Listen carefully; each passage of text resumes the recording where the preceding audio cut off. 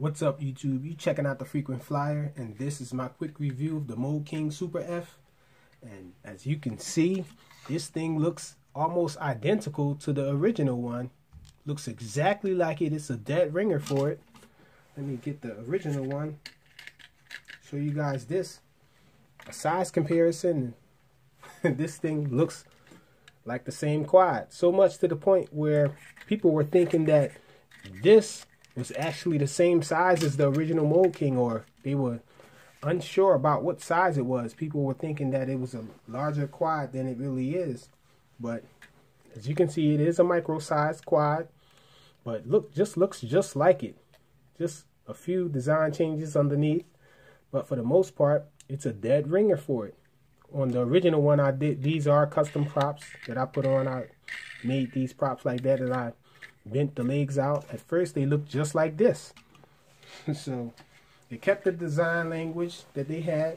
They were doing well with the Mould King Super S. And this thing flies just like the Mould King Super S. Its flight characteristics are the same. Well, the same as the one I have, because the Mould King Super S did come out with a version at first that had a super fast yaw. And then they corrected it with the version that I have. I think is better because the yaw on third rate is more manageable. It's almost perfect. Same with this thing. This thing has an almost perfect yaw, and it's third rate. And the mid rate is not bad at all. The low rate is pretty docile, awesome for beginners. This thing is a nice flyer. It's a really nice flyer, but one thing that I am disappointed about is the pitch on it. This thing doesn't have enough pitch. In my style of flying, I like to have a lot of pitch, because having more pitch coupled with that fast yaw allows for more maneuverability and for you to do harder turns and stuff like that. More sportier flying with it. But for the most part, this is pretty sporty. It does really nice funnels, but they could be better because the pitch isn't that deep on the funnels. And I just think funnels are more awesome when the pitch is deep on them. But a lot of I guess a lot of people like funnels that are not deep, but that's just another argument. But I really like the way this thing flies. I just think it needs a little more pitch. It flies just like the original one. So the things that I didn't like about the original Super S are the same with this one. But I guess they were so successful with the Super S that they thought to keep everything the same. So really no difference in this and the larger version, except for the protocol. I haven't been able to figure out which protocol this thing is on. So it binds to nothing, and unfortunately, I really don't like this transmitter. This is the same transmitter that came with Uranus. And no, this isn't on the same protocol as Uranus. This thing is on a different protocol. Somebody asked that question. Well, they was thinking that this actually had the board from the Mould King Uranus. But no, this isn't the same board as Uranus. So, this doesn't have that speedy yaw that Uranus has. This has a more manageable yaw. It's nicer, I think. And in my opinion, those super fast yaws are just good for show and for having fun if you have a really nice headless mode. Other than that, it doesn't work really much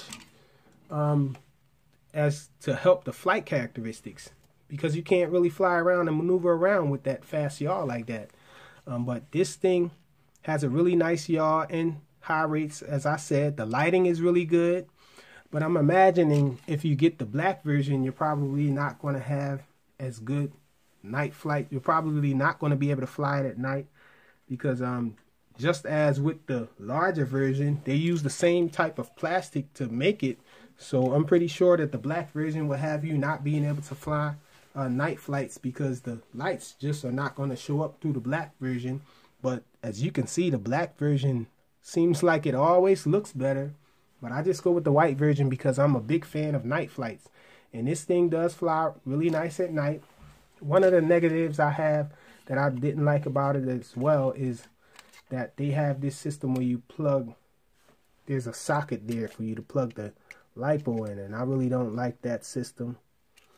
I just would rather have all the wires hanging out, because you run into problems like this where there's barely enough give on the wire to plug it in. But once you get it plugged in, you have green lights in the front and blue in the back, and they're very visible at night as well. Awesome night flights with this thing. It kind of rattles a little, just like the original one, the bit larger version. It's, I think, due to the type of plastic that it's made with. And this one does not have an on and off switch either. But a pretty awesome little flyer. I really like it. It came with these prop guards here.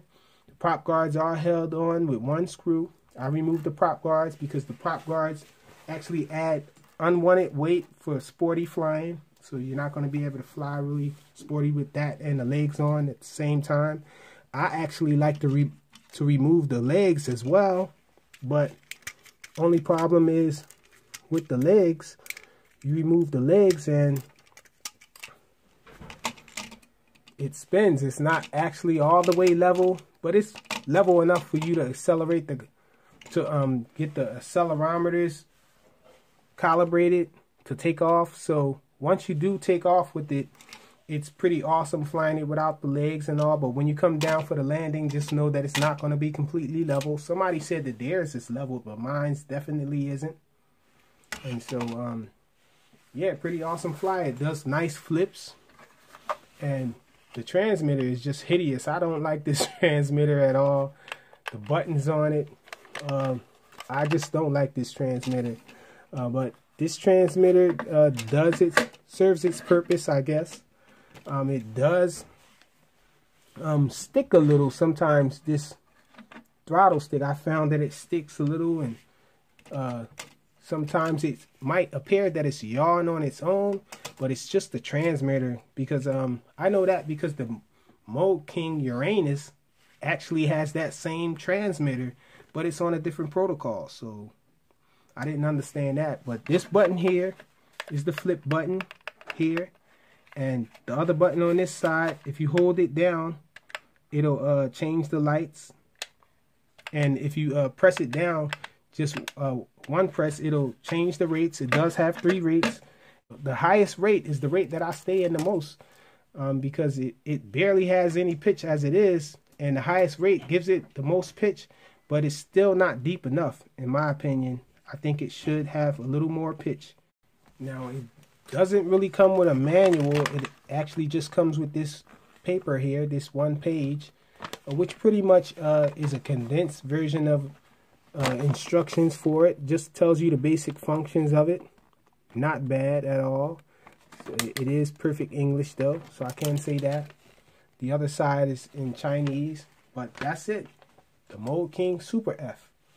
Pretty nice flyer. I like the way it flies. Thanks for watching.